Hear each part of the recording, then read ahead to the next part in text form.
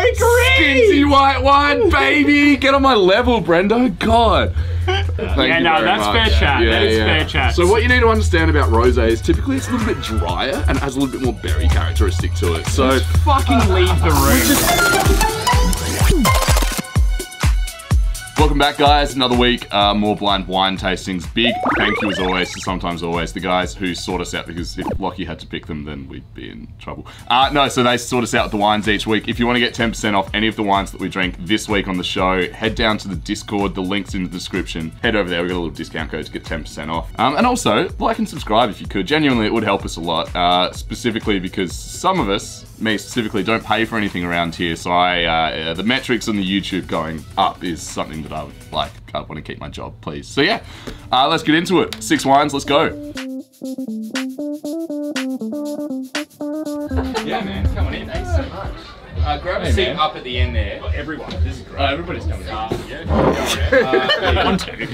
All right, are we good to go? Are we doing this? Wine numero uno.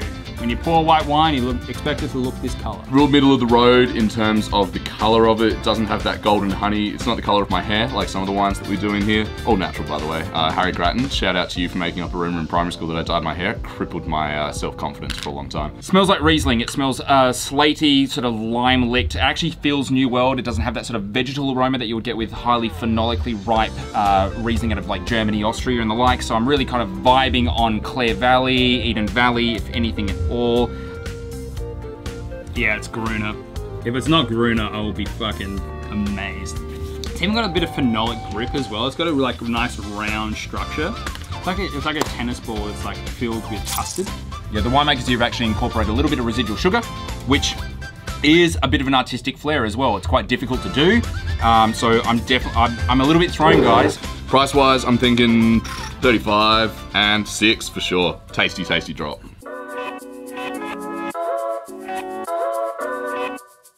Wine number 2, red and thick red, black red, dark red, your ex-girlfriend's heart red.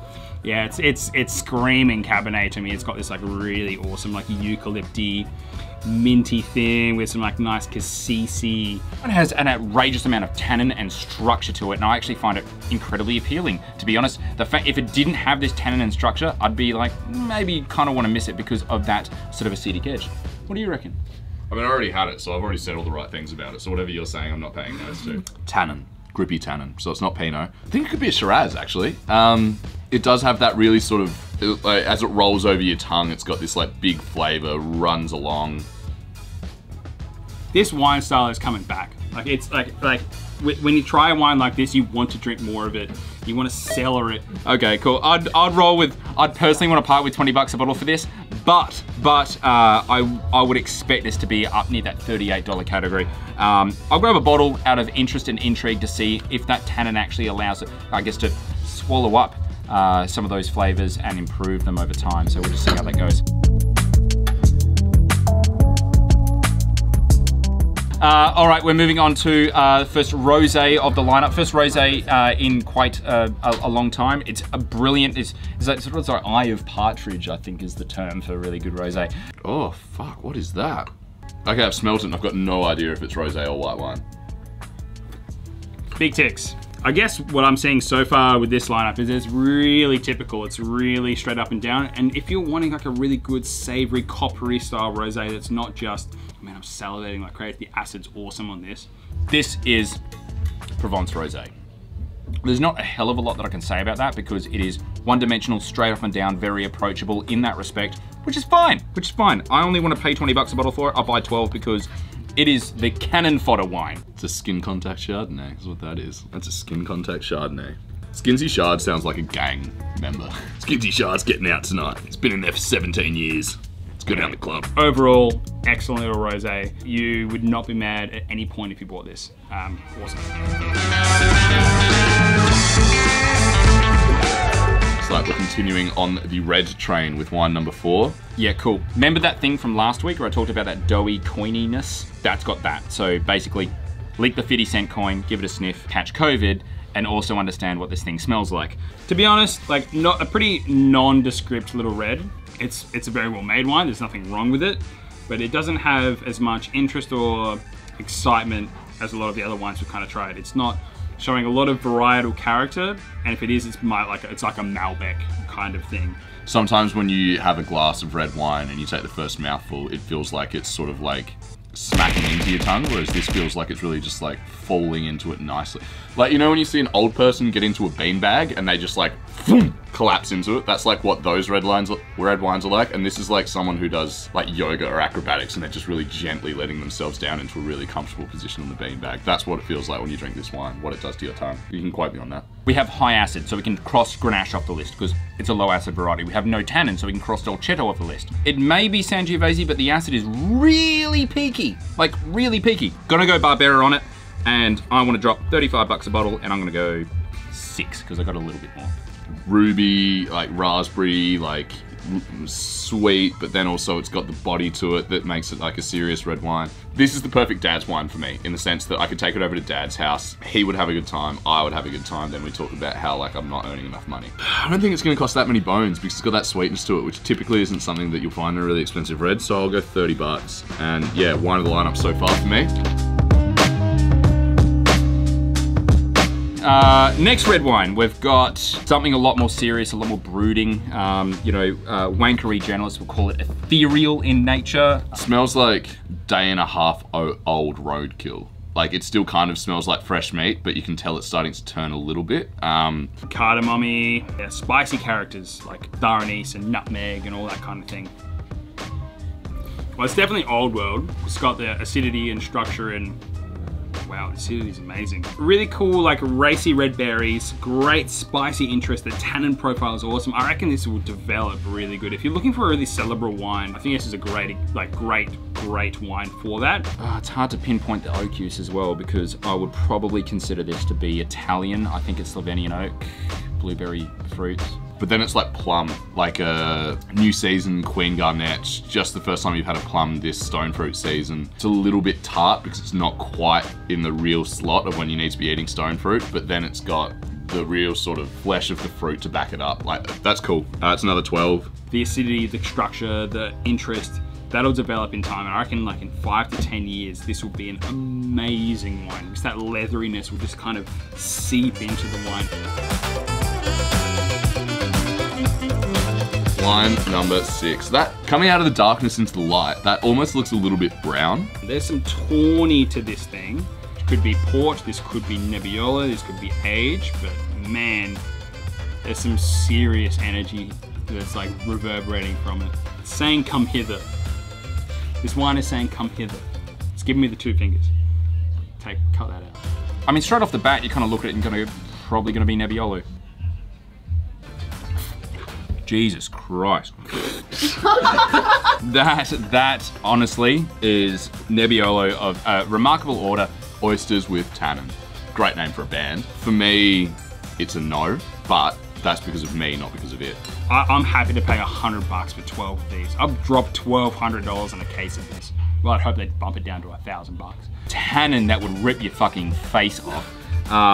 I'm gonna go like $38. I'm gonna go 12 because I'm a masochist and I like that kind of thing. There's a bitterness, there's a sourness there that tells me that I just don't think that quality would have been acceptable at a winery that would be releasing either a cru, single vineyard Barolo, Barbaresco. That being said, at $38 to be able to get a taste of Piemontese Nebbiolo of this order, which has probably been matured in a cellar for at least 3 years or 4 years. It's hard to find those wines. I think $38 is a really good deal, and I think 12 bottles is a bargain in my opinion. But that's all from me. We'll see what the other guys think. 6 more wines. This time we've got an audience because we're doing it on Friday nights and we're so popular.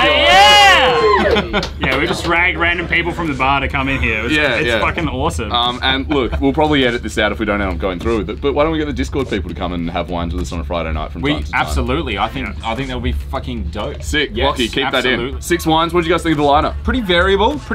I've been buying a lot of wine tonight. It was like on then off, then on then off, then on then off.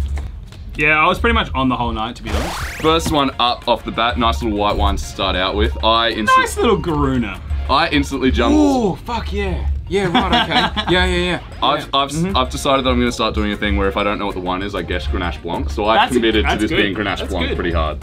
I wanted $40. I wanted half a dozen for 30. Yeah, I thought 35 for 6 was a reasonable thing to take home. Locke, what do we have? Bargain. Ooh. Goddamn. Cheap. Definitely cheap Gruner from the hills. Cheap Gruner from the No, hills. they can make Grenache Blanc for that price, I'm telling you. What the Rocky Gully, Frankland Estate, Riesling! Yes! Oh! Got it. Yeah, And- hell yeah. In the context of Australian Riesling, this is the best value for money Riesling. What'd you say? $22 or something? 21. What the fuck's going on with all the cheap wine? Rocky Gully, so Frankland Estate is one of the greatest Riesling producers in Australia. They make, in my opinion, the greatest Australian Riesling there ever is, which is Isolation Ridge. Yeah. But they have this brand which is called Rocky Gully, which is like their entry-level, cheaper kind of option. I think 2021 was pretty ripe in Frankland Estate and Franklin River, so it was like pretty like that stone fruity peppery thing. Yeah. But I love this wine so goddamn much, and you should stock up your cellar with this because it's so cheap and so good. Remarkable. Definitely hated this wine. Yeah, that Yeah, looks it was like we empty. didn't enjoy it all. $45, 6 bottles. 20 and one. 12 for 75. 20. Fuck, you're big You into thought that it. was $12 thought and you wanted 75 bottles of it? That's crazy! That's what yeah, no, I was into right. it. What do they cost? What Like? have this is Alkina. Alkina. Wow. And this is a blend. This is a GSM. Isn't that moment, you know, when we did that with Spider Bill, where I just cut the guts out of a wine and it was over like genuinely great people that make great wine? Well, look, Spider Bill is one guy. Alkina Is a rich ass fucking. He plays the drums and sings, doesn't he? What moving the right along. fuck was this? Number 3. This delicious rosé. yeah, Provence Rosé. Dude, I thought it was a Skinsy White. Like I was, could be, I was it sitting could there be. being like, is this rosé or is this Skinsy White wine? That was my immediate thought when I looked at it, and then I smelt it. I was like, nah, it's rosé. ridiculous. All right, Lockie, right. how much was it? Told ya, fucking told ya. Cannon fodder. Cannon fodder, he reckons. Oh, it's Pinot Gris. It's Pinot Gris. Skinsy white wine, baby! Get on my level, Brendo. God. Ladies and gentlemen, welcome to the handing of the torch. I'm going to be running the vintage next year. little hat there. Yeah, can you pass me that? Yeah. Sunglasses. I think he deserves it for that. Thank Yeah, you no, very that's much. fair chat. Yeah, That is yeah. fair chat. So what you need to understand about rosé is typically it's a little bit drier and it has a little bit more berry characteristic to it. So fucking leave the room. I'm still impressed. That is the tastiest Pinot Gris I've ever Yeah, no, it genuinely really is. Dilworth and Allain are some of the best winemakers in Australia recently. And yeah, I tried this a couple of weeks ago and it's absolutely fantastic. Yeah, I was told this upon tasting it by John O'Kerner, who distributes this wine in South Australia, said, best Pinot Gris I've ever had. 100%. Yeah, and he's correct. Inclined to agree. Delicious, really, really good. now we are into the money zone for me. These next two, oh my goodness, I was about these wines. I was about all of these. I literally said this is the sort of wine that I want to take to my dad's place so that we're both having a good time. Do you have a complex about your dad? You just bring him all the time. Dad wasn't around much when I was growing up. For me, I thought that was $30 and I wanted 12 bottles of it. I loved it. I was all about this one. This is the sort of shit that I'm trying to drink on the regular. How much was it, Locke? Yeah, right in the slot. Right in the sweet Right in spot the slot, between me and yeah, awesome. God, we we're good at our got? jobs. Cool. Syrah! Syrah, okay, cool. It looks yeah, like it was made by Bliss and Esso. That's sick. I really like that. Dude, honestly, awesome. like, tell me that's not the album of Nas hip hop album released in Vallee 2018. du Venom, Margaret River Syrah. Syrah? In this Okay. climate? That's honestly, that's one of the tastiest Syrahs that I've had in a long time. Reese Parker, well done. Well done, Reese. Reese Parker. Good on you, Reese. I've never seen this label. I'm not sure about you guys, but Never. that means I would imply that this is, or that would imply Look at the side. that Reese Parker here is, and 675 bottles of 916 made. Oh, dude. This is a newbie. This guy is, to release a wine of that quality, that's a hot shot, that's one that's worth watching, and it's one that's worth jumping to sometimes always and actually picking up, because For sure. these young guys are worth supporting. When they put something out like that, get them quickly, because it's not long until they're the next Dakota Barrels or the like. Also, Reese, I'm way better at wax dipping, so if you need someone to come into your bottling line, just let me know, bro. There's an artistic style, bro. Give him a run. Now, I have a really controversial opinion about this wine. I think it smells like day and a half old roadkill, but it's delicious. Why are you sniffing day and a half? Why are you roadkill? eating And roadkill? how do you know what day the roadkill was killed? Okay. Because Why is it delicious? Because I work. Do you eat day and a half roadkill? It smells like it because I work in the Adelaide Hills. I drive up there 5 days a week, so I can tell when there's fresh roadkill. I don't have air conditioning, so my windows are always down, and that is day and a half old roadkill. Thank you very much. Fair enough. I think it smells absolutely fantastic, and I think it's an awesome, awesome wine. Yeah, what did I say? Dude, I bought 12 bottles of it. It's my wine of the lineup. Like, this is my favourite wine. Yeah, sorry. Really? I don't smell that many things, so I've got to adjust my expectations. I'm like, it either smells like vapes or You it smells smell like the way roadkill. that you do, then I'm sure you couldn't smell many things. What's that going to cost us, Locke? Oh! God, Friday nights is my wine tasting night, I'm telling you. What is that? I'm going to say that is fucking Chianti. Looks like it. I'm going to say that is fucking Give me Chianti. the fucking hat. There is. The gallery Do you mind- loves Can it. I grab that Castlevecchio? There you go, King. Whole thing. It's Friuli. It's Friuli. There we go. Friuli. Yeah. Oh shit, so it's well north. It's proper north. Well from It'll the be north. one of the Valpolicella grapes then. Corvina, Molinara, Rondinella. It's Terrano. Terrano is a grape variety. What? Yeah. Holy fuck. Now, speaking of my father, as we always are, wine number 6. This is fucking daddy's wine. Unbelievable. Of course you Lungo liked Nebbiolo, it. $38, 12 bottles, please. Happy to pay $100 for this. I think Yo. it's absolutely exceptional. This is maybe one of the best wines we have on the show. It's absolutely insane. All right, for those reasons, I wanted 1 bottle of it, and it was $40. I'm digging the $40 shout. I'm thinking 12 though, because I'm a massive fan of this. Definitely Italian neb. What's it All right. cost, Locke? No! Montalcino! What? Motherfucker! We're all just as surprised as each other. So Rosso de Montalcino is 100% Sangiovese. Is that Santio? 100% Sangiovese. 20 Montalcino is that just 20, out, is just that 2013 or outside, 2018? I can't see. That is a 2018? No, cool lineup. Like, these two were real standouts for me. Well, thank you so much for joining us. And thank you to our live studio audience. We'll be back next week with more wine tastings and more ridiculous opinions. But until then, see ya. I'm so terrible.